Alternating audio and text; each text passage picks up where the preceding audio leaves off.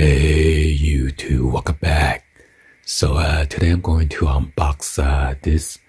This one's the AUTOPHIX 7610 Elite OBD2 scanner.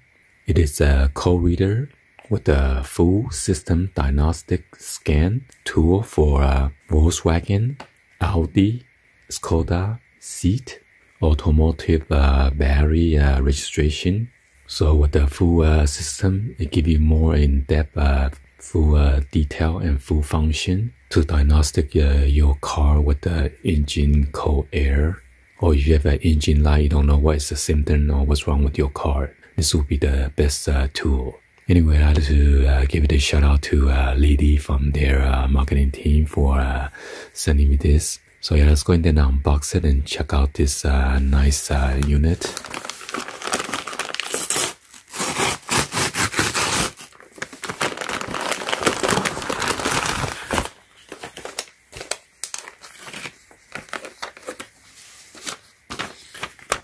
Here's the product description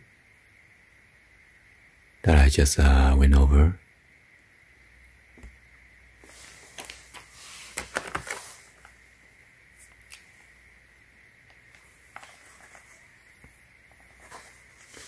So with this, you get a pump brake bleeding, immobilizer, dashboard, brakes, steering assistant, electronics, central electronics, throttle valve position, TPMS, fuel pump, gateway, interior monitoring, replace brake pads, air condition, active steering, vehicle position detection, and steering wheel column electronics. And if you have an electronic power brake system, once you replace the brake pad, you need this to reset it.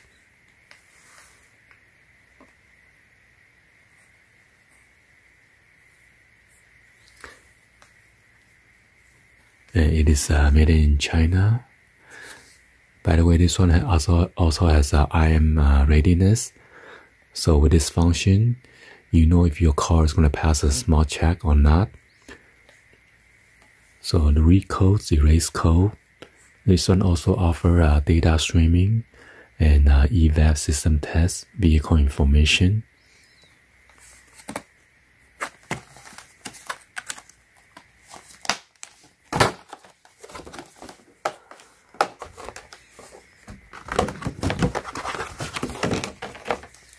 Come with the user manual right here.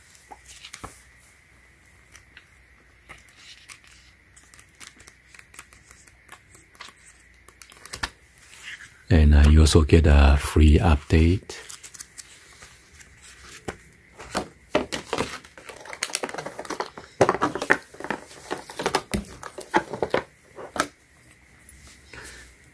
This is the OBD2 connector right here.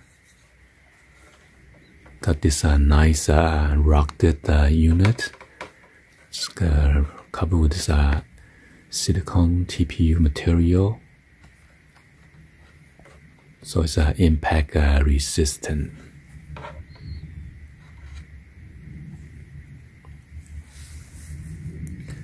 And at the bottom right here, you got the micro USB to update your firmware.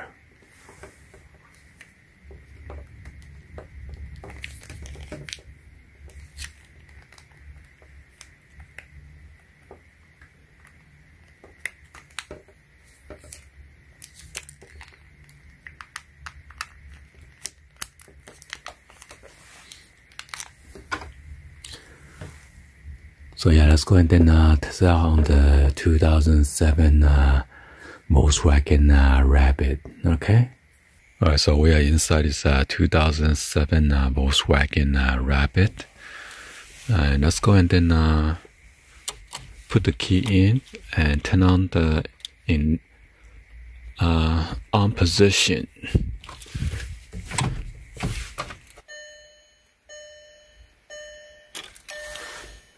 So now without starting the car, if you want to do the live data, you will need to either start a car or drive your vehicle, and then you'll do the graph for you.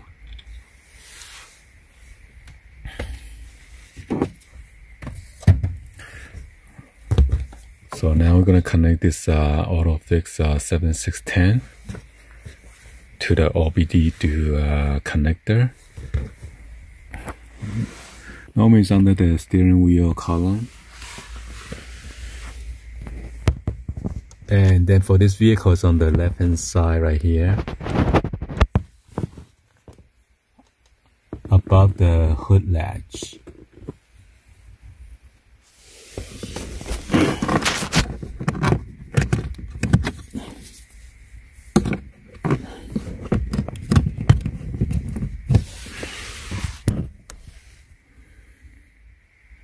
So let's go ahead and press OK to read the OBD2.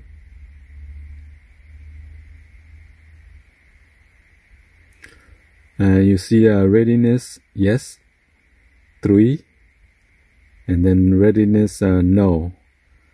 That means this vehicle is not going to pass a small check. Because I unplugged the battery, and then that's what happened. You need to do the drive cycle when you unplug the battery, or if there's a problem with your vehicle, then it's not going to allow you to pass. And right here, after that, we could read the code by pressing read code. So there's no faulty code, press escape, and then you could erase code right here. I'm going to escape it. If you erase the code, and then you need to redo your drive cycle again, and then pass the smog.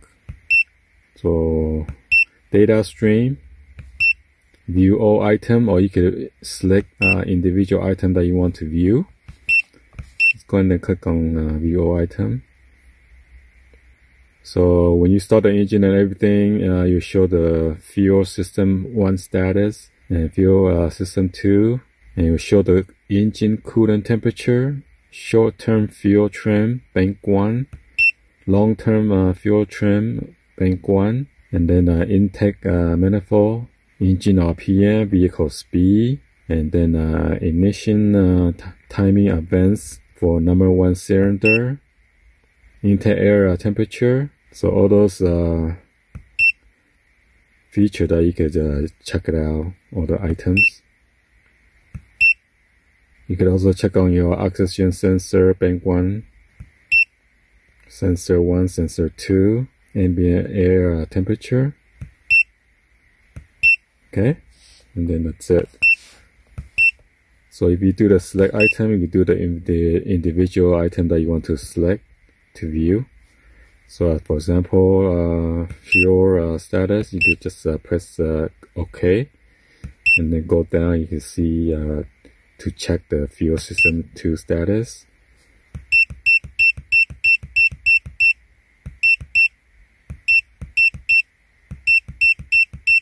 So for example, you want a diagnostic certain item that you could select here individually instead of viewing all those unwanted items for the data stream. So total 39 of them.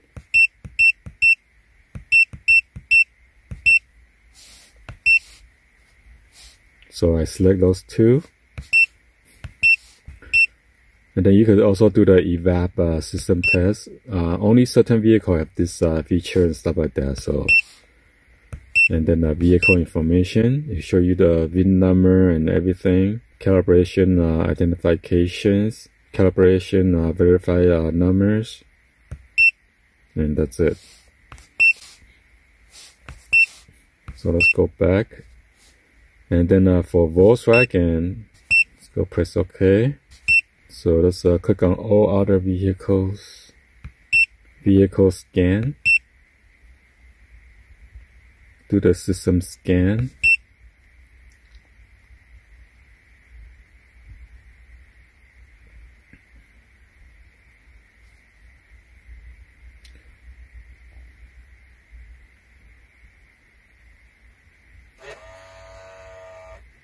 Alright, on the central electronics, find 3 problems.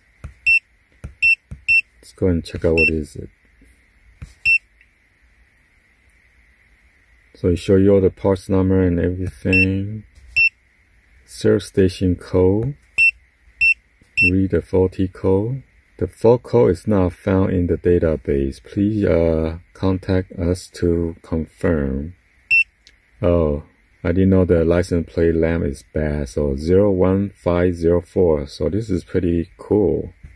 And then 00156. Activation for windshield washer pump. So I gotta check on that. Either the fuse or the pump is bad.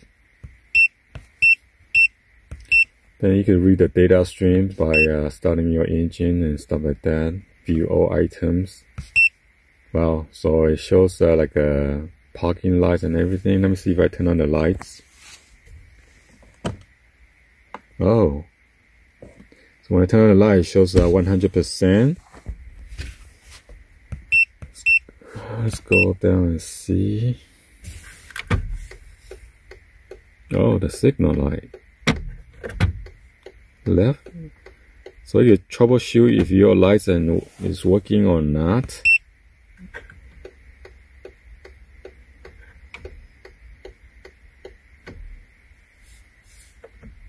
High beam. Wow. That's cool. And you also check your brake. Let me see, hit the brakes. Oh my goodness, this is so cool. Even show the center brake light on or off. So as you see, it shows the license plate illumination is 0%. So that means the bulb is broken. Because right now the headlight's on right now. As you see, the dashboard is on. So when I turn it off, see? That's the headlight and everything is supposed to be on already outside the vehicle.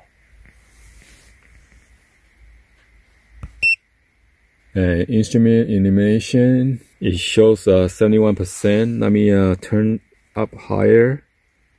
Wow. So it reads the dashboard, the illumination too. That's awesome. And then you have a left backup lights. Let's see, backup light. Backup press the clutch. Oh, there you go. Backup lights on. Activation the relay terminal 50. And then there's a show the relay 15 and 75 are on. It show you the washer pump and everything. Cool. Horn not operate. Oh, there you go. Oh my god. The electric fuel pump relay is off because the engine is not on.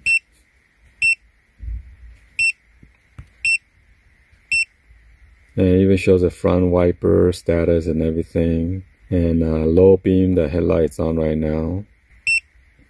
So if you have a fog light, you show the fog lights and everything too as well. Check out the flasher, the hazard light.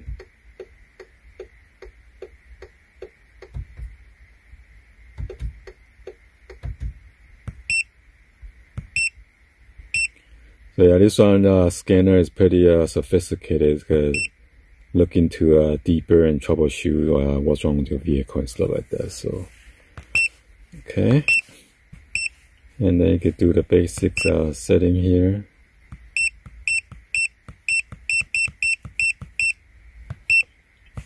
See what's the adoptions.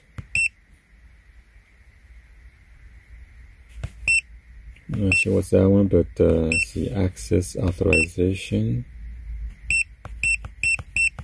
Let's see what's wrong with the door electronic passengers. Let's go and then read faulty code. Oh, okay, yeah. This I know this problem. The mirror turn signal bulb is broken on the passenger side, so that one I need to change it. I know that already. Let's see. Go back, check out the door electronic on the driver's side. It has 2 problems. Go and then read the fault code. Lock unit for central locking driver's side. Let's see what else. Signal central locking safe lock on driver's side.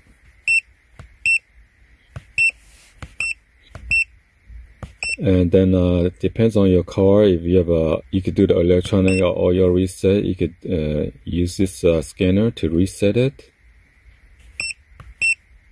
And then electronic power brakes reset. If you have that feature, then you can use this to reset it. So this one doesn't have it. And this good thing about this one is like a 2-in-1. You could also check on your battery. Please turn off engine. Current voltage is 11.98. And press OK to start detection. So you want me to start the engine? Let me just do it real quick.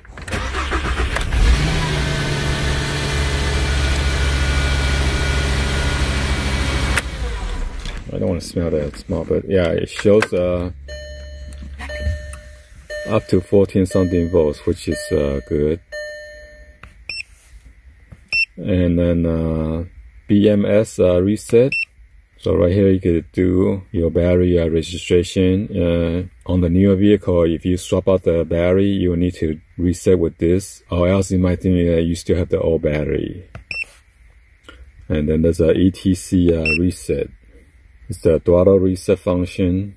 It's generally executed after the throttle is clean, or when idle, speed of the vehicle is not in the normal range due to other reasons. The idle speed is adjusted to the normal range through throttle self-learning. Press OK to continue and escape to exit. Please turn the engine on with engine off. So right now it's on with the engine off.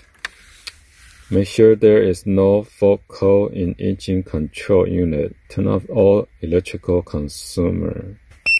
The coolant temperature above, so it's not. The serial parallel must not be depressed, so I cannot do that.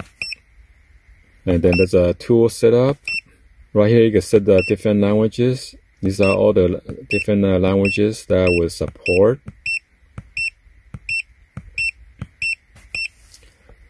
And then a beeper, you can turn it off if you don't want the beep.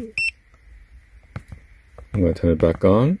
And then instruction, display a startup, unit of measurement. So once you change that, if I change to imperial, probably change to degrees Celsius to degree Fahrenheit. And then a skin type. There are two skin types, sky gray or gem blue. So this is the gem blue. I'm going to leave it as sky gray. And feedback the test result. So you can send it to the company and then the device information.